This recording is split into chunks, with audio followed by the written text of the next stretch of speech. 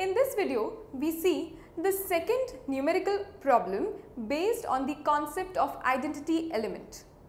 In the previous video, we have already seen one question for the same. Let's get started by seeing the second numerical problem on the concept of identity element. Let's read the question together and let's get started by solving it. A binary operation star. So what is the binary operation given to me? It is given to me as star is defined on the set x is equal to r minus of minus 1. That means the set is of real numbers, but the only restriction is that minus 1 cannot be included in that set of real numbers. What is the binary operation? It is given as x star y is equal to x plus y plus xy. That means the sum plus the product. X plus y would be the sum and xy would be the product. That is also given to me that x and y belong to the given set x. That means they are real but not minus 1. You have to find what is the identity element. For those who don't know what is the identity element, I request you to please watch the previous videos on identity element with the numerical problem number 1. And for those who know, let's get started with solving what is the identity element for this question.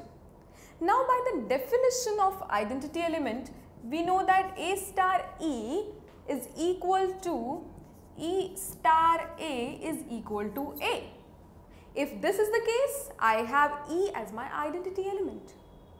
Now, what is x star y equal to? It is nothing but as x plus y plus xy. We have nothing but applied the binary operation on first and third. You can also apply on second and third.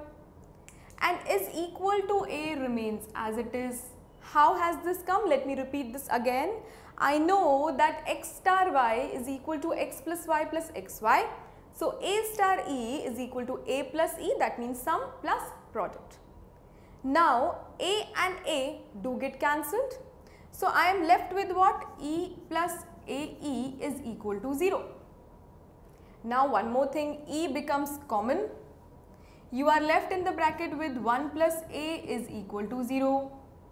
Now, you have to find the value of what? You have to simply find the value of E.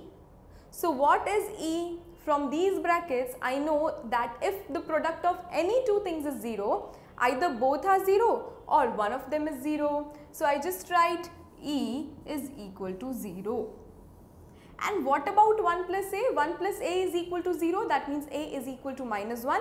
That is a different story. We do not have to consider whether that is valid or not. For us, we were supposed to find E, and this E is the identity element for the given question. Now, some of you might have this thing in mind, that is always the identity element equal to 0, because in the previous numerical problem that we took, the answer was 0. Here also the answer is 0. So, my dear friends, let me remind you that always the identity element is not 0. For example, I have A and I am asked to find the identity element when we take the case of multiplication for A. So, when we multiplied and A belongs to, say, natural numbers, so what would be the answer? The answer would be A multiplied by what gives me A? A multiplied by 1 gives me A. So, here the identity element was 1. So, different questions can get me different values of identity element.